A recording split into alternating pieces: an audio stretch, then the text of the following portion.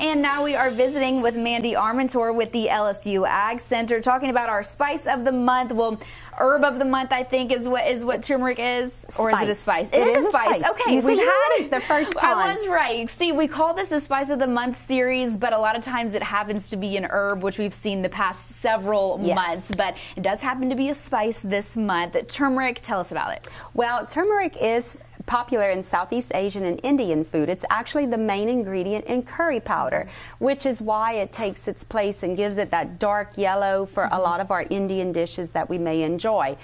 Turmeric is a very complementary spice. You can use it in eggs, breakfast foods, grains like quinoa, couscous, rice even, and hence today we're using rice because September is rice month. It does have a very deep orange, almost like a pumpkin color, but it kind of is a great little way to kick off fall, although I know the weather outside doesn't not reflecting fall at all. No. So today our turmeric rice, which I think I did send you the recipe, but very simple.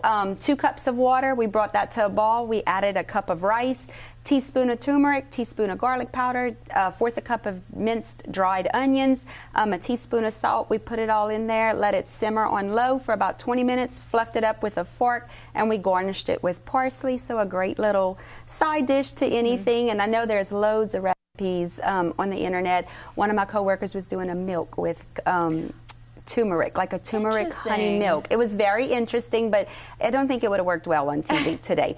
And the rice that we used, which, because I would not be remiss in the LSU Ag Center in September is rice month, so I used the rice that was actually developed by one of our, or 2 of our researchers at the Rice Research Station, Parish Rice. And I think you've done a story on Parish Rice before. So we're going to celebrate. We did use the Parish rice. It is a low glycemic rice, which means that it's great for people who are watching their waistlines, diabetics. It doesn't spike their blood sugars.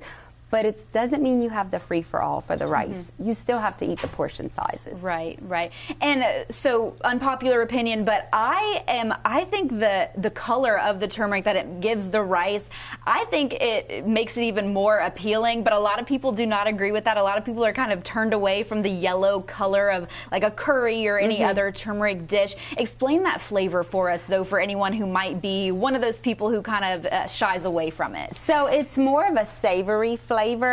So it does, and has a little bit of a spice. So kind of like a cross between a cumin and even like a garlicky, powdery taste, but it is very good. It smells wonderful. I know you can't smell it this close, but it does smell wonderful. And I'm like you. I think this is such a beautiful dish. Like, I'm not turned off by the yellow color at all. Me either. I could definitely eat that up. I'm going to have to try this recipe at home. Again, she used some Parish rice, which you guys have seen here on Acadiana Live.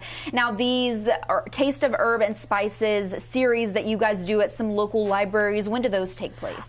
So right now, or this month, we will have samples at the Livonia Public Library. We'll also have at 4 locations in the Vermilion Parish Library System, also the Iberia Parish Library System as well. They'll have the samples with the recipe sheet and the information sheet that consumers can go home and actually take and try the recipe for themselves. And if they like it, they can go at any store and buy it.